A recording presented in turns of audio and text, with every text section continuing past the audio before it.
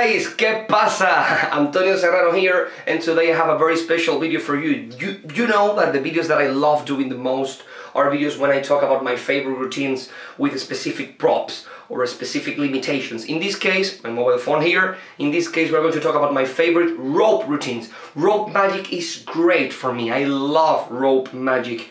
I think that my rope routine is one of those routines that the very first time that I performed it, I was extremely scared, and my routines is based in the beats from Tabari rope magic and fiber optics and things like that. But the first time that I performed it, I was like very scared. It's something very skillful. I need to be very clean.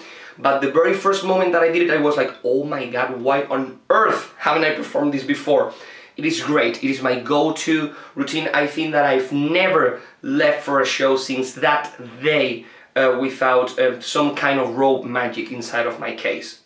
So let's get to it. I have some honorable mentions and I have my top 5. So number 5 is going to be Richard Sanders fiber optics. I love that routine, and he has a lot of routines, but basically the one rope routine that he has in the DVD is outstanding. Any other routine that he has with the 3 ropes and the Professor's Nightmare element, it's great. What a great routine, all of the moves, and it's simply cool. A lot of the times rope magic is like, here I have a rope, and oh look, another end. It's extremely boring. Richard Sanders made rope magic cool. It's like, look, whoa, and this move right here, and now I can take this, and now I can put it here. Oh wow, he made it cool. He made it cool. So that's something great. You can create a very good method for something, you can create a very interesting presentation for something, but taking an old trick that most people dismiss for being old and being unoriginal and make it original,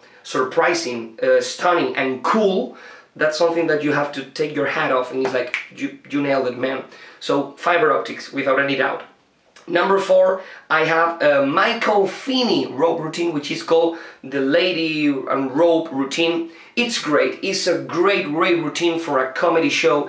Extremely funny, full packed with laughs. And the things that I love about that routine, and we can say that about all of the routines here, is that he has it down. Every move, he takes a very long rope, and when he restores the rope, he kicks the rope up, and the rope looks like Indiana Jones whip and goes whoop, and the other tip of the rope basically appears in front of his face just to take it, and he's like simply turning the rope around to grab both ends is magical in his hands.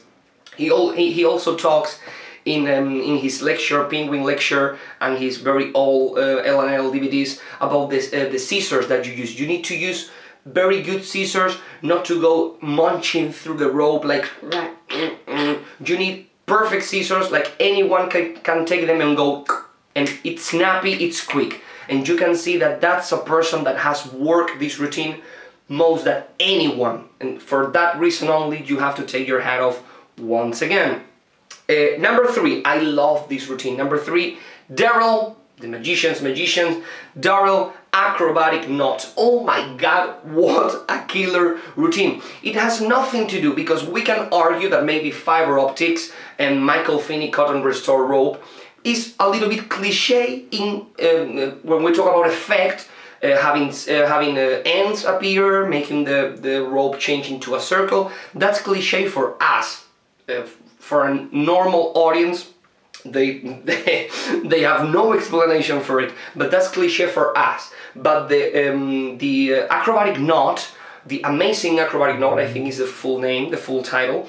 It's an outstanding routine, and it's completely different. It's like, first of all, we have 2 color ropes, which is quite original in itself, and then one knot jumps from one of the ropes to the other, and we say that like it's something easy to do or easy to think of, like the knot jumps and the knot slides, and then the knot, you go like this, boop, and appears again on the rope, and then he moves again, and then it completely dissolves inside the rope, and it's impossible to move it.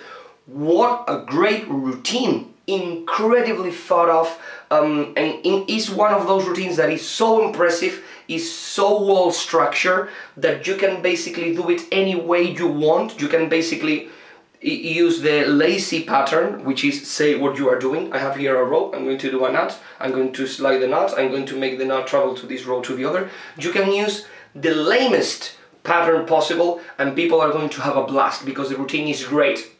But of course, you shouldn't do that. This routine is a great routine to put a presentation that talks about you, that is original, that is interesting, is like a blank slate. I love those routines. I love those routines that have space for you to be you and to be funny. I don't like those routines that come with a pre-existing script. Like if you want to do this routine, you have to say this line or you must have this moment for it to make sense. I don't like that. I like routines that are basic in effect and nature and you can make it as complex or as simple as you wish to fit you. And the acrobatic knot is a great routine for that matter. And you should put it in your show yesterday. You should have the routine in your show by yesterday. Okay? Number 2, what a great routine we have here. Number 2, The Awakening by Dan Harlan. What an outstanding piece of magic, guys. It's basically Professor Nightmare, but the way you dream about it. Like, you show the 3 different pieces of rope completely freely. The big one, the medium-sized one, the short one. And with a very simple move, they all change into equal pieces. And they are constantly individual piece of ropes. You don't have to hold them by a pair or in groups of 3. You always have one rope in one hand, one rope in the other hand, and one rope across your elbow. And you show the 3 pieces of rope the same, and you simply put them together and go like this, boom, and now they are they are different sizes. And it's one of those effects that you can do it over and over and over, and the more you do it, the more impossible it gets. And once more, it's a great routine to put your own presentation. I love the script and the bits of business that I have for this routine. It's extremely funny and it's something that I can't quite relate as a magician and as an individual. The story that I tell when I do The Awakening by Dan Harlan. So it's great. And when I first saw the routine, I was like, oh yeah, probably he's using magnets, right? That's the way it works, magnets. And when you see the explanation, or in my case, when you read the explanation, because I bought the effect by itself, when you read the explanations, it's like, oh shit, this is incredible, it's amazing. I could have never think about a method being this elegant. Mike Caveney, another great magician, talks about this. You know that you have a good method when the method is elegant. And I think that very few tricks can relate as much to that as The Awakening by Dan Harlan. What a great routine. And first of all, before talking about number 1, I would like to talk to you about my honorable mentions. I've got here a lot of honorable mentions.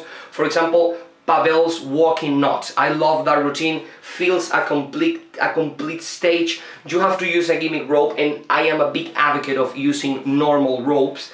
So you can throw them into the audience, and the audience always love to take a look at the ropes and look, there is no magnets, no sticky tape, nothing weird, and that's a very big convincer when you do rope magic. But Pavel's walking knot could be the exception to that rule because it's so mesmerizing to look at that I think it's worth its weight in gold. It's expensive, it's an expensive trick, but it's a great add to your stage or bigger venue type of show. Also, we have a Daryl rope routine. We talk about the acrobatic knot, which I prefer over his rope routine. But he also have his rope routine, which is basically like the granddad or the father of fiber optics, where he has the 3 Professor's Nightmare lengths of rope, and he's basically changing them, interchanging those ropes into great effect, making knots vanish, appear. I love the way he takes the 3 different size ropes, changing them into equal size ropes, and then tie them together, and tied together they change back into different size ropes, which is a very good routine. The rope routine by Daryl. I also have Juan Pablo ropes. I wouldn't call this a routine, but it's great. He has a rope in his hands, and when he makes a gesture, this side of the rope goes inside his sleeves. And he's like, oh my god, I have this inside my sleeve. And when he lets he lets go this end, the other end of the rope goes inside his sleeve, and now he has both ends sticking out his sleeve and crossing through his chest. And when he covers it, there is no rope in his chest because it is through his back, and he has to take the rope through his back, and now he has a full piece of rope to do any routine that you would like to completely ungimmick. What a great start for a rope routine, right? It's great. And the last honorable mention, Cody Fisher's 3 ropes and 1,000 laughs. I know that some people think that this routine is a little bit icky, it's like he's using double entendre and all that stuff. I think that is one of the funniest presentations that you can have at a comedy club or a cabaret show, to do a professor's nightmare type of routine. Hands down. If I have to do a professor's nightmare routine or something like that, that's the routine that I'm gonna use. Obviously, if I am performing for an adult crowd or something like that, maybe here in Spain, and specifically in the south of Spain, which is where I'm from, we have a different type of sense of humor, and that kind of routine is completely normal for us. There is no one that is going to be, oh my god, he said, I have a long piece of rope here, oh my god. We don't have that kind of thing here going, but I would like to hear about your country in the comments, if you would like to, if you would be able to get away with a routine like this. And number 1, probably a lot of you guessed it, number 1, Mac King, the rope trick. Oh my god, what do we do with this amazing routine? Mac King has talked about this in several interviews, that he likes to start the show by lowering everyone's expectations. Like, that's my phone. Lowering everyone's expectations, like, this is going to be very lame, this is going to be very bad, I'm not very good at this, like lowering the expectations. And very quickly the trick starts to build, and when you reach the end of the rope trick, it's like, that's impossible. it's impossible. What he has just done is basically impossible. You have to take a look at that trick. You can Google it or search it on YouTube. And the ending of that trick is unbelievable. Magicians talk a lot about the ending because that's the new beat, that's the different beat that differentiates Mac King's routine from the other guys that do rope magic. But from my point of view, even the middle section is unbelievably, oh my god, for a twist board, is an unbelievably well-structured routine, and he has it down by the second. Is great. As you know, I love workers that have been performing something for a lot of years, because that's where you can, when you can see your true goal. Is like, my goal is not to be able to perform 1,000 tricks, my goal is to be able to perform like 8, 9, 10 tricks, but better than anybody else. So guys, that's my top 5 rope routines. I would like to know your thoughts. Have I missed any rope routine? Maybe I read the comments and I am like, oh my god, I completely forgot about this routine. So I would love to know your thoughts, and I see you in the near future. Bye there.